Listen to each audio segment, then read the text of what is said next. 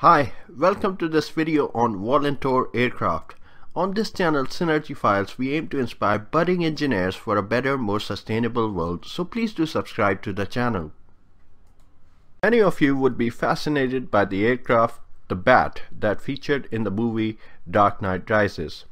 There have been other types of aircraft used by the Cape Crusaders, like the Batplane in Justice League movie, while Batwing and Batcopter have featured in the comics. However, the Bat is a cut above the rest. With a rotor blade system housed under the body, the Bat is a type of aircraft that can be best described as a Volantor. The term Volantor was coined by Paul Moller, which means a vertical takeoff and landing aircraft. Today, the abbreviation VTOL is more commonly used to describe such aircrafts.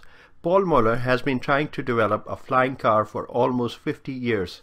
He has been able to develop prototypes.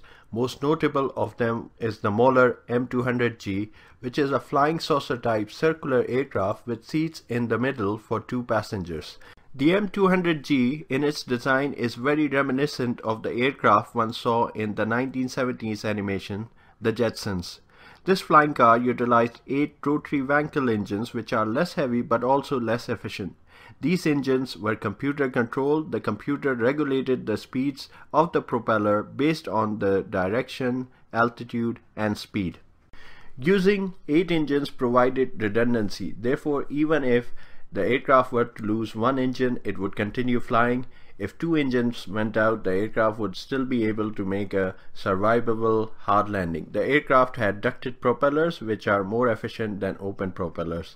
As with all such type of hovering aircrafts, one of the problem is that they become less efficient when the ground effect is removed. The ground effect is a condition where the performance of a hovering aircraft increases while operating near a firm surface. The air blasted down by the fans pushes against the ground and provides a reaction force. Hovercrafts and many other ground effect vehicles make use of this phenomenon. However, the higher they fly, the less efficient they become and the more energy they consume. One of the largest ground effect vehicle ever made was the Caspian Sea Monster, or simply the KM.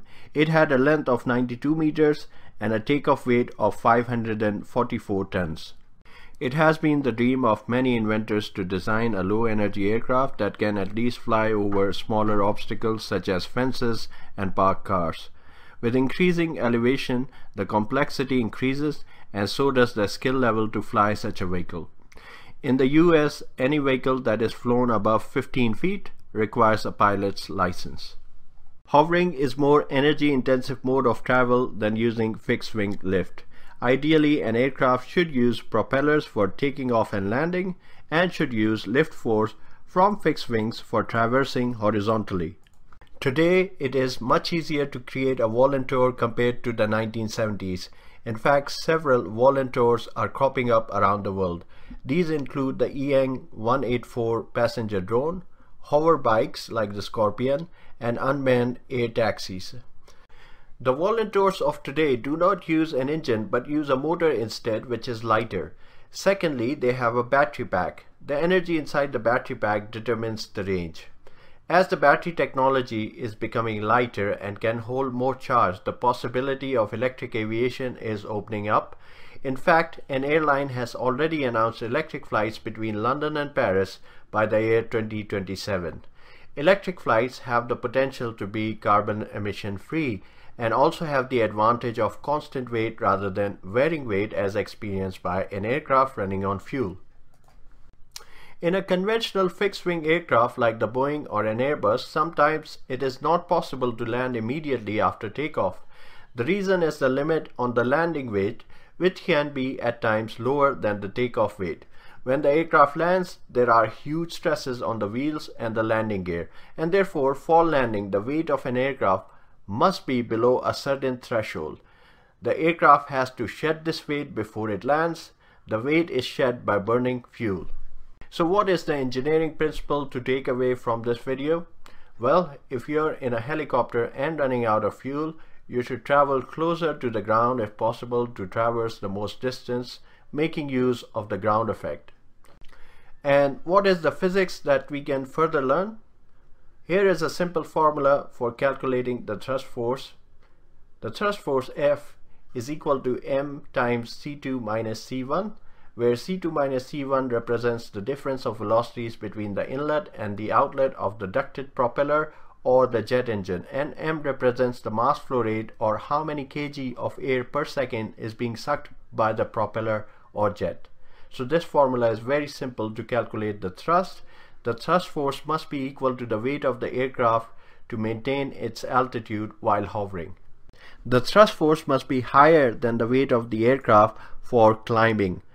Note that the force is directly proportional to the mass flow rate. The mass flow rate is directly proportional to the density of air, and the density of air also reduces with altitude, and therefore as the aircraft climbs up, further thrust is lost. So to sum it up again, when the aircraft climbs, the thrust is lost because of the absence of ground effect and also because of the reduction in air density.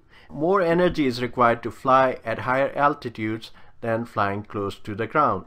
With the tech available today, we can create the bat-like aircraft, but it would not be able to fly at higher than a few meters in altitude and would be very unstable because of its design.